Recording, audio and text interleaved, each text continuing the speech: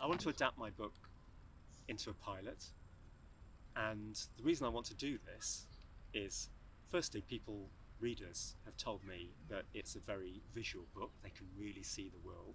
That's a very unusual world that I've created. But this is a vampire story like no other. She's an African vampire, and she's not a blood-sucking vampire, she's a psychic vampire. And she's no less monstrous for that. And I feel that this is a story that really needs to be brought to a wide audience. And with a pilot, we can go big and take it to the world. So this is a unique story, really. It's partly unique in terms of its setting, because it's set between West Africa and the west of England, West Country of England.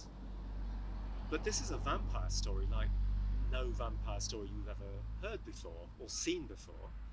It's a story with an African vampire from what is currently Ghana, who arrives on a ship in Avonmouth, and she's a female.